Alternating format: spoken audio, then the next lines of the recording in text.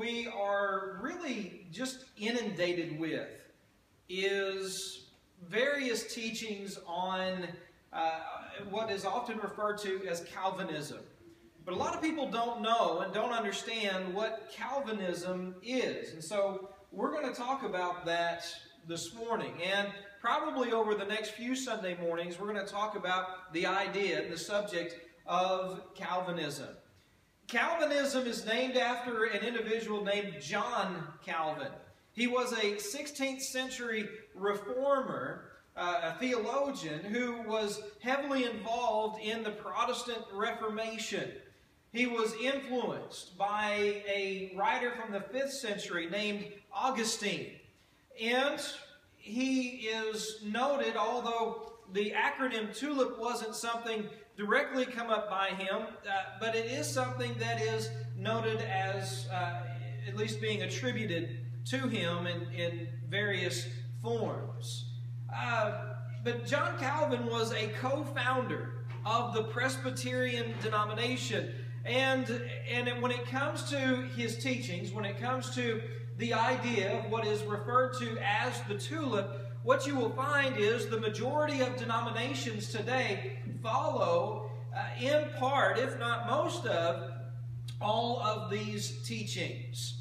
So when we talk about Calvinism, basically what we're talking about is the idea of the TULIP. So what is it? What is the TULIP? The TULIP stands for this. The T is total hereditary depravity. That is the idea that a child is born into this world a sinner, inheriting not only Adam's sin, but a corrupt nature. He cannot do anything good, anything right, even if he wanted to. U stands for unconditional election. It's the idea of a predestination. God has determined who's saved and who's lost. And He's already made that determination before the foundation of the world. Limited atonement.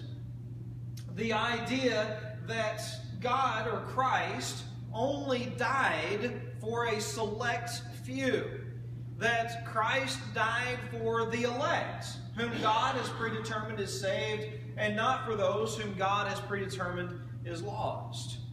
Irresistible grace. Those who God has determined to be saved, whether they want to be or not, it doesn't matter. They cannot resist God's grace when it comes upon them.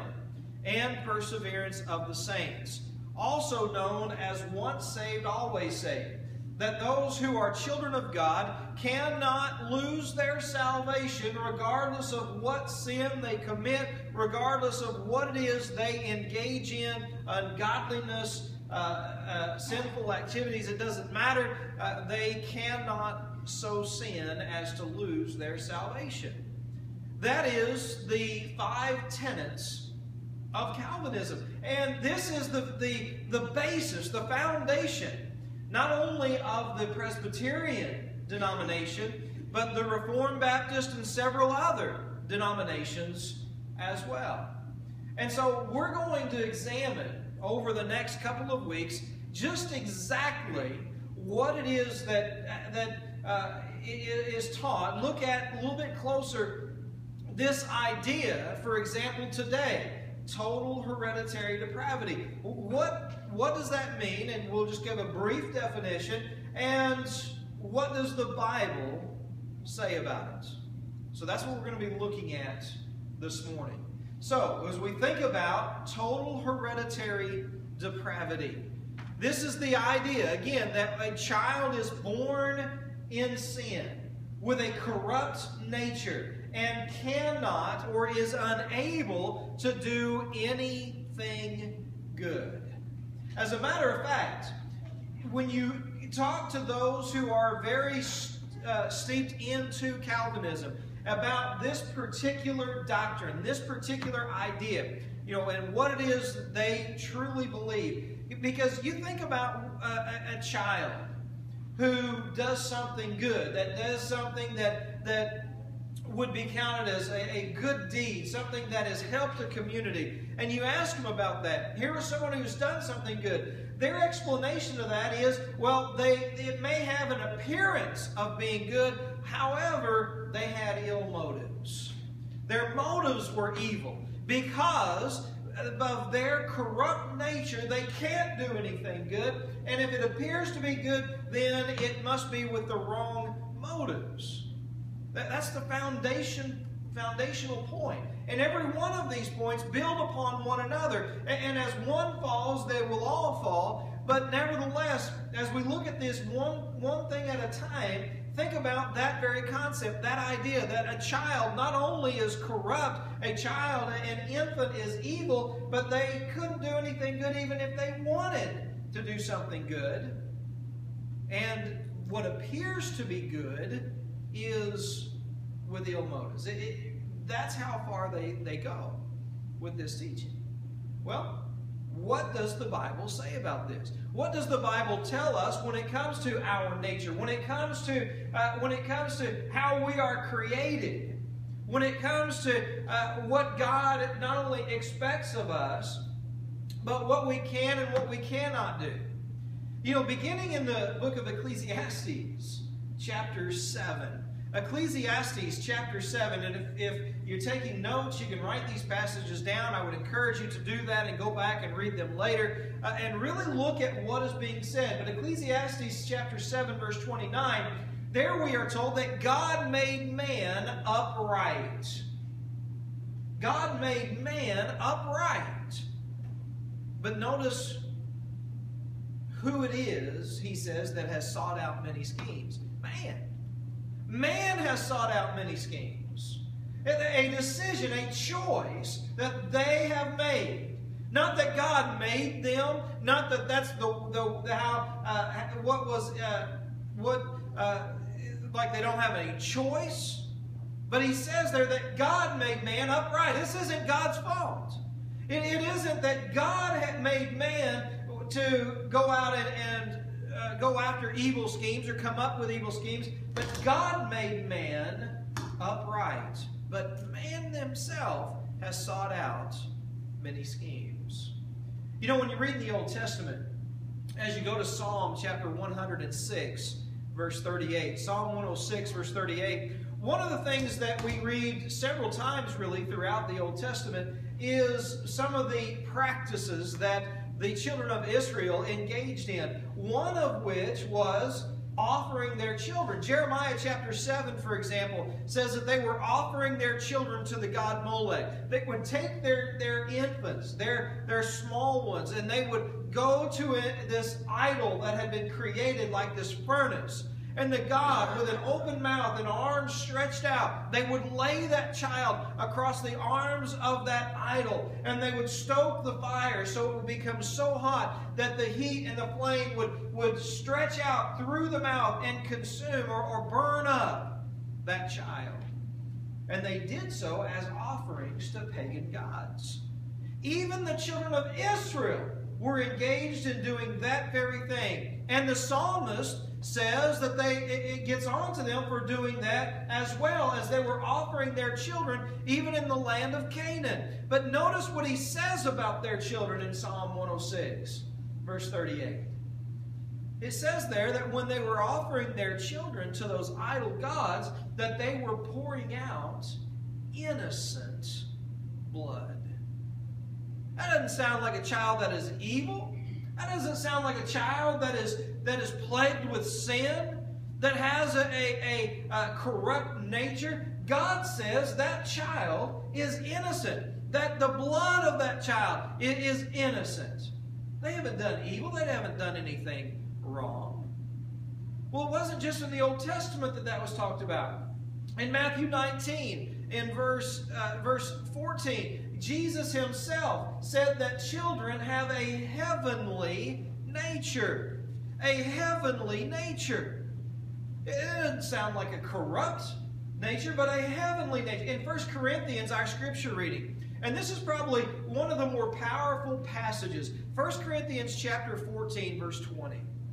In 1 Corinthians chapter 14, if you notice what Paul, by inspiration of King Jesus, says in verse 20 about infants, the ESV renders it there that we are not to be children in understanding, but being infants in evil. And he goes on to say that to be mature in our thinking. Don't be children in understanding, but be infants in evil and mature in our thinking. Now think about the idea of being infants in evil. How could Paul ever say or make such a statement if infants are born evil? If infants are born corrupt? If they are born separated from God because they can't do anything good, they can't do anything right, or they have ill motives when it does appear like something is good or right. Paul tells us that we are to be infants in evil. That doesn't sound like, God looks at children as being such corrupt and evil creatures. Why would we be told to be like them? I want you to be as infants are in evil, totally corrupt, totally depraved, and separated from God. That doesn't make sense. That's not what Paul or God is trying to convey in this particular text. What he's really demonstrating to us is that children are innocent. They're not born corrupt. Much like what Paul himself said concerning himself in Romans chapter 7, verse 9. In Romans chapter 7, verse 9, when Paul kind of compares the old law and the new law, the old covenant and the new covenant, he says you can't be under both. And he kind of draws a comparison between even adultery. If you want to be a part of the new law and hold on to the old law, you're committing spiritual adultery. But he talks about himself as when he was a child. And he says that there was a time when I was alive without the law. That can only be a reference to when he was a child. That's the only thing that could possibly make sense in the context. He was alive without the law. That was prior to the knowledge of Christ, but also prior to his understanding of the old law as well, which is when he was a child. And he says, I was alive without the law. Not dead in sin, but alive. But then the death blow to Calvinism and the total hereditary depravity argument. Deuteronomy chapter 1, verse 39. In Deuteronomy chapter 1, there in verse 39, when you look at how children are described in Deuteronomy 1, verse 39, it's amazing how this could even be an argument, how we could even have this discussion and have so many people believing that children are born depraved of fellowship with God, that children are born evil and not being able to do anything good or right. In Deuteronomy 1, verse 39, in describing the children there, he says that they know neither good nor evil. I want you to think about that. Let that sink in for just a minute. The children here know neither good nor evil. Who's that sound like? Who's that remind you of? Think about Adam and Eve before they sinned. Remember, they took of the tree of the knowledge of good and evil. Before they took of that tree which God said not to partake of, they had no knowledge of good or evil. Before they sinned, that was their state. And now, Moses, by inspiration of God, is writing, describing children as being in the same state of Adam and Eve before they sinned, having no knowledge of good or evil.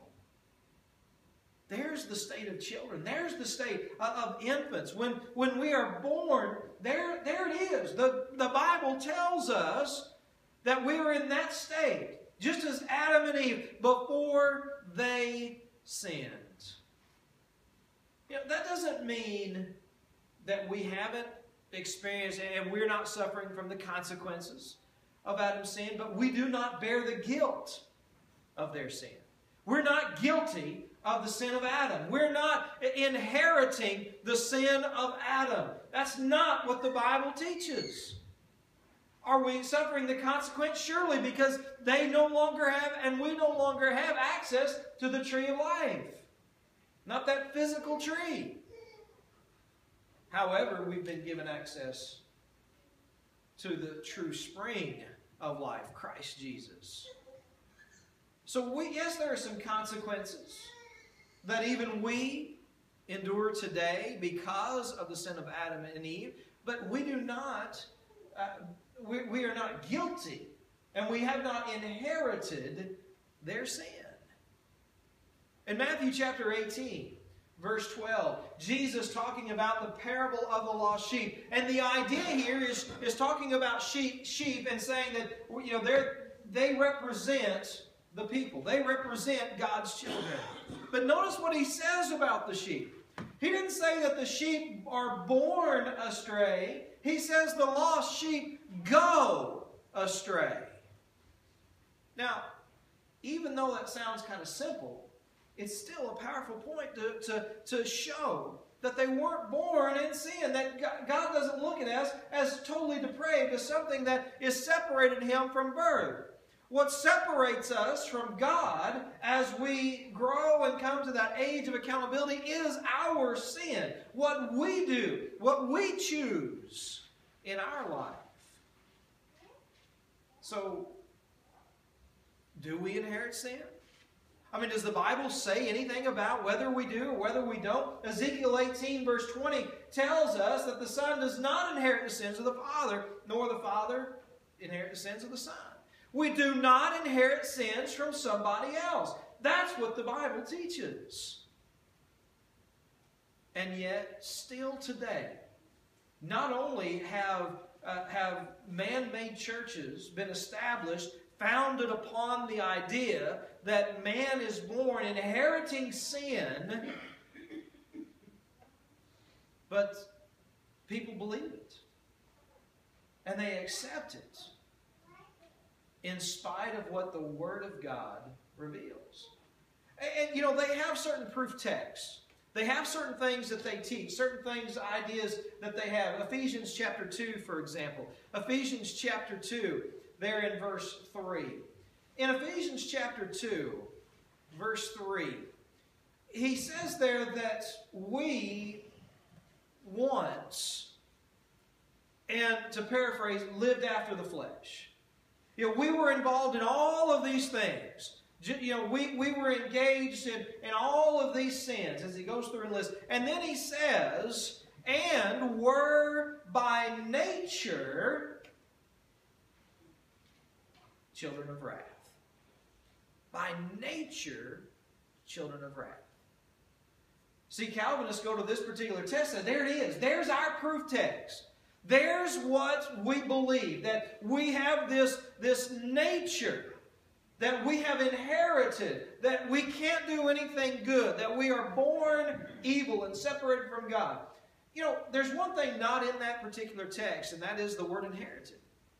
It doesn't say that we are by inherited nature children of wrath.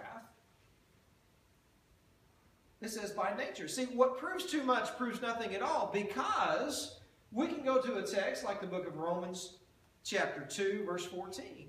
In Romans 2, verse 14, it says that the Gentiles by nature did what the law required. Now, wait a minute. The Gentiles by nature did what the law required, and yet when Paul was writing there to the Ephesians, he said that by nature they were children of wrath. You know, what kind of nature are we talking about? Because it can't be an inherited nature, because Calvinists believe that all are born depraved. You see, there's something that is referred to as an acquired nature. And think about what Paul said there in Ephesians 2. Here, they were by nature children of wrath because of what they had done, what they had been doing. They had been involved in sin so much You know, much like today when we talk about learning a second language and being able to do things really without thinking about it, speaking fluently, either a second language or certain things that we do without thinking, we call that second nature. It's an acquired nature. It's something that we've done over and over and over again to where we do it without thinking about it. That's the point Paul's making in Ephesians chapter 2. They were so involved in sin, they didn't even think about whether or not it was wrong or whether or not it was right. They didn't care. And so that's the nature that's under consideration. Just as in Romans with the Gentiles, they were taught certain things were right. They were following certain things which just so happened to coincide with the law. And so by nature, they did what the law required. They acquired certain habits that were right in line with the law. It was an acquired nature, not an inherited nature. And so when it comes to just simply looking at and studying the Scriptures, these things really begin to become clear. You know, are we pursuing sin? Are we actively pursuing? That's where that nature really comes. Well, you know, think about this as well. If we are born in sin, if we are totally depraved as children of God, 2 Timothy chapter 2, verse 15, or 2 Timothy 3, verse 15, says that evil men grow worse and worse. How is that possible?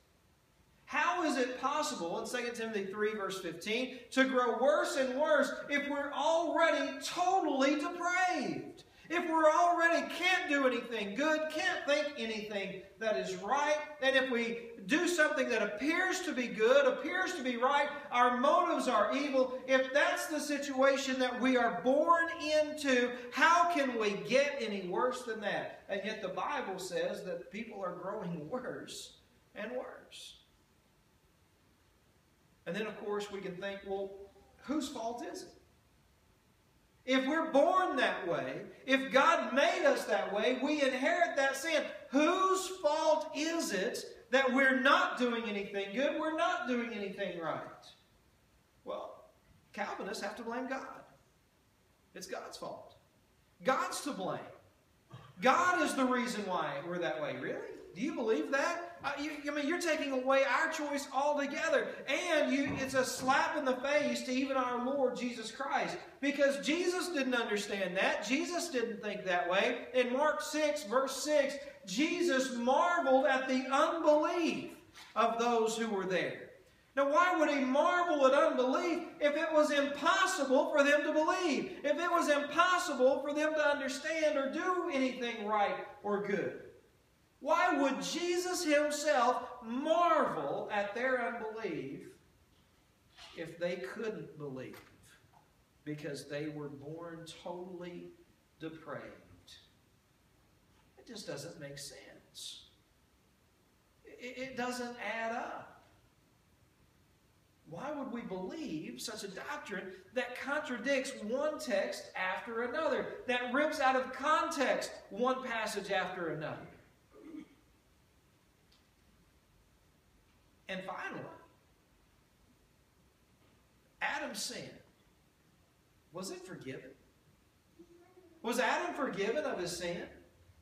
You know, I think most of us who are Bible students would come to the conclusion, and looking back, that yes. Yes, he was. Even if it was after the sacrifice of Christ. And yet, we still today are going to inherit a sin that has already been forgiven. You know, God says something about unforgiven sin. It says he'll remember them no more. It really putting to our account not only a sin that we didn't commit, a sin that we had nothing to do with, but a sin that's already been forgiven, and now we are guilty of the same without doing anything. It just doesn't make sense. It doesn't add up with the Word of God. But what God does tell us what God does tell us is that we are to be as infants in evil. Because infants are innocent. Infants are pure. Infants are good and right. They are made upright by God Himself. And as they grow, and they may come short, they sin. They separate themselves because of God. But because of sin, they separate themselves from God. But think about the reason they're separated from God is because of their sin, not someone else's. Because of what they have done. And because of what we do as we grow, because of what we do, God has made provisions that we can have our sins forgiven through the blood of Christ. We can be forgiven of what we have done. Because on that day of judgment, we'll stand before the judgment seat, give an account, according to 2 Corinthians chapter 5, giving an account for all that we have done. Not what we have inherited, but what we have done. That's what makes sense. That's what the Bible teaches. And we would encourage all who hear the gospel, not only to believe and to understand that God hasn't made us corrupt, God hasn't caused us to be guilty of a sin we didn't commit, but stands ready to forgive us of the sins we have forgiven. If we will turn to Him, if we will have our sins forgiven, our sins washed away by the blood of Christ through our humble obedience. Believing Jesus is the Christ, the Son of God, we can repent of our sins, confess our faith, and be immersed in water for the forgiveness of our sins. And the blood of Christ will wash away our sins, and God will remember them no more. Amen. What a wonderful blessing it is to know that God stands ready to do that very thing, that Christ came and died for each and every one of us. That when our children are born, they are innocent, they are pure. They don't need to be sprinkled over. They don't need to have anybody do some kind of voodoo or anything else to try and get rid of some type of inherited sin. They are born pure and innocent. We were born pure and innocent. But as we've grown, we know we've sinned. And God says, come back to me. Because the lost sheep have gone astray. But come back to me. Come back to me, He says. Will you come back to Him in your obedience? If not, why not? Why wouldn't you? Why wouldn't you come to Him who is offering you eternal life in the glories of heaven? Why wouldn't you come to Him who is offering you every spiritual blessing in the heavenly places? Why wouldn't you come to Him in humble obedience? If you're here this morning and you haven't obeyed the gospel, you haven't put on Christ in the watery grave of baptism, we would plead with you not to delay, not to wait, but take care of that. Even today, even this morning, make sure your life is on track with God. Die to sin in repentance. Be buried with Him in the watery grave of baptism, just as Christ died and was buried, and rise up from that watery grave to walk in a newness of life.